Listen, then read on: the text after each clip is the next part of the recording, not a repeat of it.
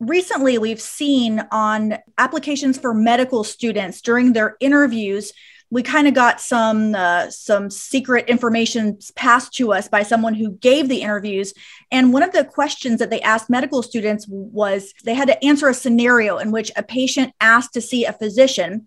And the correct answer for the medical student applicant was to explain why physicians weren't the be all end all and that there are other very important members of the team. So here's a little more information from a physician who says that they conducted interviews for Stanford Medical School candidates, and they actually took some pictures of what they were told to discuss with the applicants. First of all, the students had to read a background on the topic of non-physician practitioners and then answer a question about it and then discuss back and forth with the interviewer different aspects of the question. The interviewer was told to introduce themselves by their first name only. They were instructed to have the applicant read the scenario, and then they had 8 minutes to discuss the issues, and then another 2 minutes after they were done to give scoring for the applicants based on their response. They were also instructed not to give the applicants any feedback as they were discussing these issues. So here were the instructions for the applicants.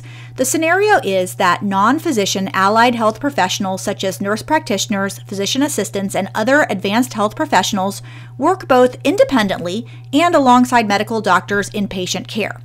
How would you respond to a patient who demands the service of a, quote, medical doctor rather than an allied health professional in their health care?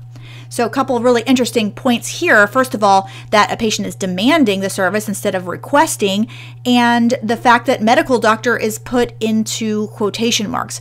And also really interesting that this scenario emphasizes that non-physician practitioners work independently, whereas in fact in about half the states of the union they do not work independently, nurse practitioners do not, and PAs only have independent practice in one state. And further, in California, which is where this interview was taking place, and at that time, there was no independent practice for either nurse practitioners or physician assistants. The interviewer was supposed to use this background and theory sheet, which stated that the AMA and the Canadian Medical Associations have emphasized the complex roles of physicians that extend beyond what is traditionally found in medical textbooks. But they say at the same time, new programs and roles are developing.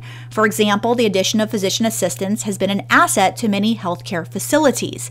And they say that while it's important to recognize that we all need to work within our scope of practice, they say at the same time, it is important to ensure that the public understands the roles of different healthcare providers and that some services are more successfully delivered by other members of the healthcare team.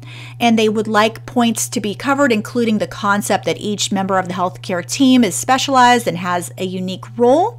They also say that they need to discuss the concept that doctors are often put on a pedestal that can compromise care if they are being asked to provide services that would be better delivered by another member of the healthcare team.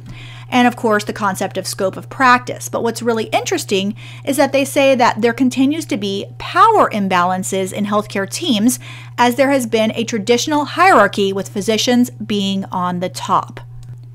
After reading this scenario, the interviewer is asked to discuss the following issues. First of all, they want the applicant to explain what it is that a patient needs to know in order to alleviate their concerns. So the applicant is supposed to be able to explain to the patient why their demands for a physician are unreasonable and they should be just fine seeing a non-physician practitioner.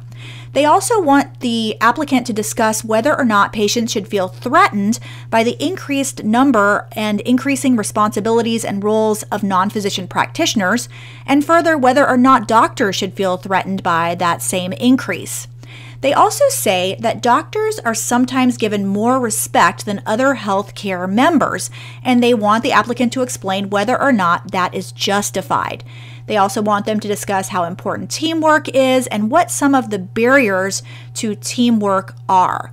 So the interviewer is then supposed to assess the applicant to find out how well they are able to express the concept of the structure of the healthcare team, how well they appreciate the advantages of multidisciplinary teamwork, and that the applicant needs to acknowledge that some concerns are not simply, quote, medical issues, and that they may be better handled by allied health professionals.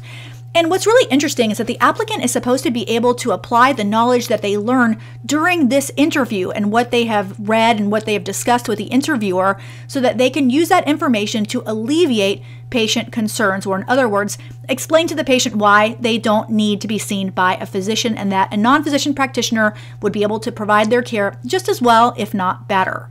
The interviewer says that as they were discussing these issues, that every single one of the potential medical students said that nurse practitioners and physician assistants were equal to physicians because we're all a team, and that the old hierarchical model of medicine needs to be changed.